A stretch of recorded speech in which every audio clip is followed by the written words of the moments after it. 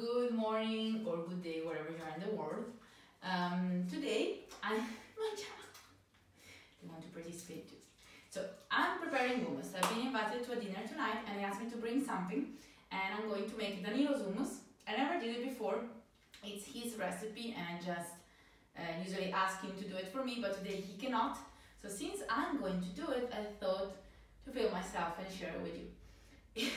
I'm not the best cook, but lately I'm learning a lot. So I thought to start sharing with you some recipes, hopefully that you will enjoy them as well. And I think we can start to make it. And yes, there are also my animals here. They're my helpers. Are you my helper? Are you my helper? Say hi. Say hi. Say hi. Hey! I will wash my hands first, of course. Let's start from the ingredients. We have chickpeas. These are 250 grams.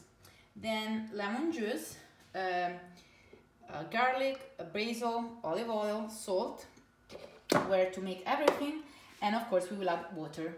Danilo didn't give me the amounts of all the other ingredients except the chickpeas, but he actually drew this and the proportions, so I will walk you with me in this recipe. Okay, so we will start by putting the chickpeas inside of this. This is always really fun. Okay. Then we will have to put olive oil, and what Danilo told me that is going to be pretty much this amount. I will say a finger. So we'll put a finger on that. This is half of a liter, this height, to make you pretty much understand proportions. So we will have pretty much a finger of oil.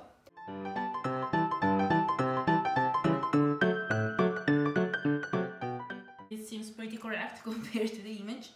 And then we have to add the lemon. That is less than the oil. In the drawing of Danilo was pretty much half of it. So we will add this.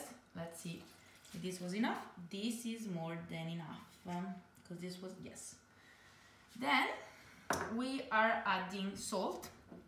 We have these little spoons. How to that? He drew me proportions, but it was pretty much a big spoon. So I will put a big of this one, and then this one's pretty much half of it. This is basil, so I would say half of it. And garlic was even less, so I would say 1/3. Could even be that it was the opposite. At the moment I don't remember, but we will find out. Okay, once we put all of this, we will have to add water.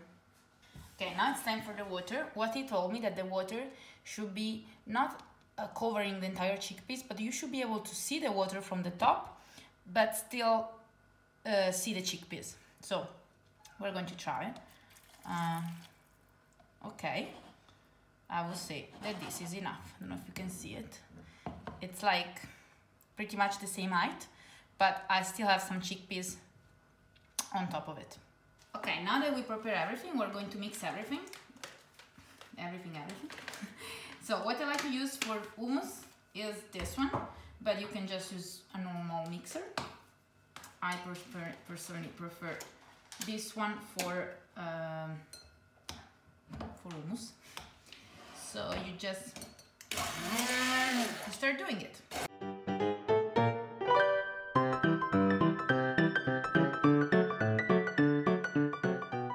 And see how it came out. Let's try it.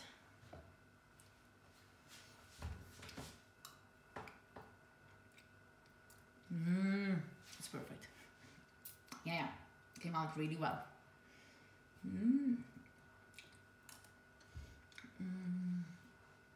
I love it. I love hummus so much. Okay, last one. So that was it. This is Danilo's hummus recipe that I stole. It's really tasty, and what I'm going to do for tonight is to bring this. I will make it more. I will make 3 of these. I had to make it in this amount because that's the proportion Danilo knows. So I have to do 3 of these, and then I will cut some carrots and bring just carrots and hummus, and I think it's the perfect snack, or in this case appetizer. Thank you for watching so much. I really hope you enjoyed this. If you're making this hummus, please tag me or use my hashtag, anything, so I can see it. I will be so happy to see people trying this recipe. And I hope you're going to have a lovely day.